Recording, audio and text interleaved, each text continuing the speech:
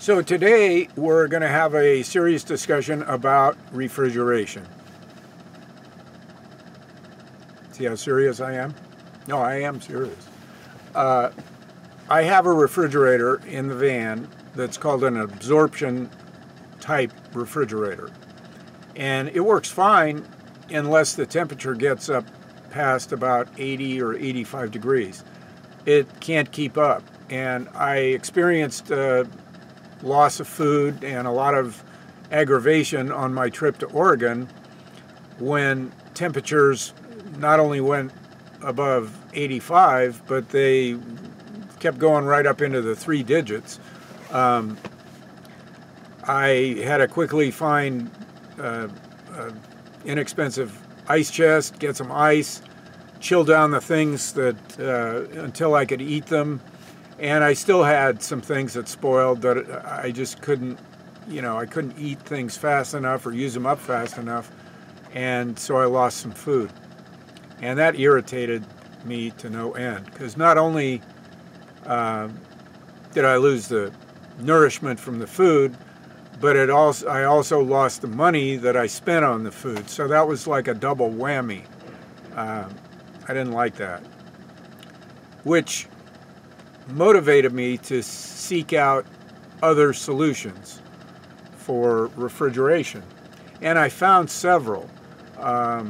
Most of them involve some sort of a compressor refrigerator as opposed to the less efficient absorption type of refrigerator that I have in the van and that most people have in their RVs if they're any age at all. Maybe some new ones have this compressor technology, but older ones definitely, one of these refrigerators is probably in there. So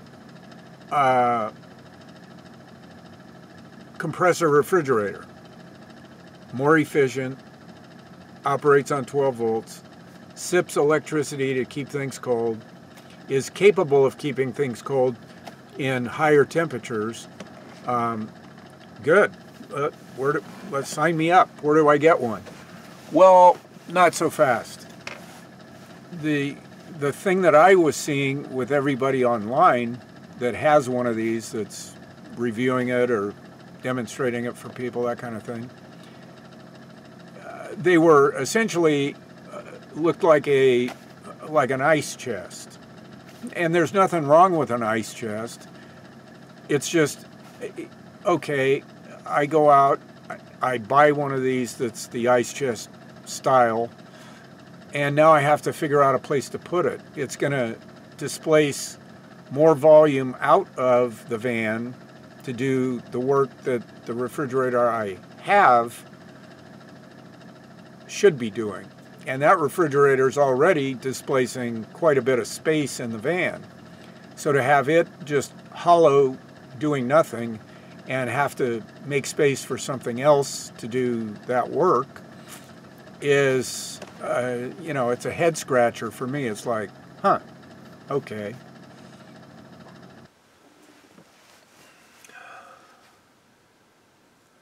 So, in thinking about this, the ideal situation would be if I could take out the Dometic refrigerator, the 3-way refrigerator that uses the propane, and install a compressor refrigerator in place of it without having to do anything. Just one out, one in, plug and play. So, is that even possible? Yeah, it is. I found a company through another van dweller, and I'm going to give him a shout out. It's Cheap RV Living. He has a YouTube channel. Go and visit him. He's a veteran. He just recently bought a refrigerator for his van. It's one of the ice chest styles, but it's not so much that as it is the company he bought it from. And this company makes truck refrigerators for long-haul truckers. And one of the units, if all my observations are correct, is exactly the right size to fit in the van. So let's take a look at the dimensions on the spec sheets and see what they look like. So here are the truck fridge dimensions. Height, width, depth. So the height is 29.5. The width is 20 1/4, exactly the same as the Dometic. And the depth is 20 3/4. Now here are the dimensions for the Dometic, and they are substantially the same. Now what I made was a list of reasons to buy it. It eliminates the propane. No more open flame, no more recurring propane costs, reduced spoilage.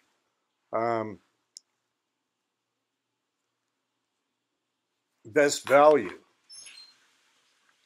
thermostatic control, solar compatible, no modifications, 2 amp per hour usage of current, comparable capacity. It's the same size as the Dometic, and it adds value to the van by virtue of the fact it's more modern technology. So let's see. Yeah, it's big. It's got 3 shelves, plus shelves in the door, and they say it's also got a crisper bin. If it doesn't, I can create one. Well, how about the price? Oh my gosh. It's $5.99, and the price for shipping is $100. So a total cost of $6.99 for this fridge. Flange installation, I don't think I would need that. They also make one that's AC, but I have all of the transformer, I have all the 12-volt conversion built into the van already. I don't see myself needing the AC option. So we're going to stick with these figures here. Truck fridge, and there's a truck fridge in Arizona. So I'm going to contact them and send them my dimensions with the Dometic that I have, and ask them if they believe that this model TF130 would fit in its place. That's probably a good place to start, so I think I'll do that. That's where I'm leaving this video.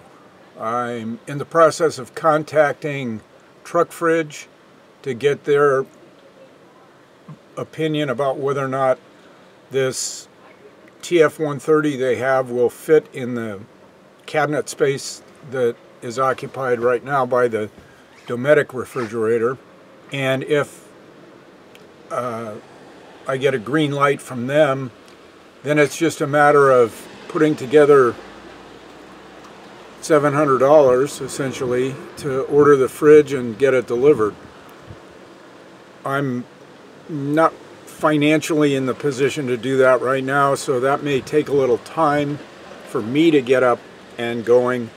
But I thought I'd put this video out so that in case there's anybody else out there that's doing a build out or that wants to exchange a Dometic and is trying to figure out what to put in place of it, that this might help them. So if you found this video helpful, or know somebody maybe that it would help, share the video. Please give it a thumbs up if you liked it, and comment as you see fit. Thanks for watching. Till next time, see you later.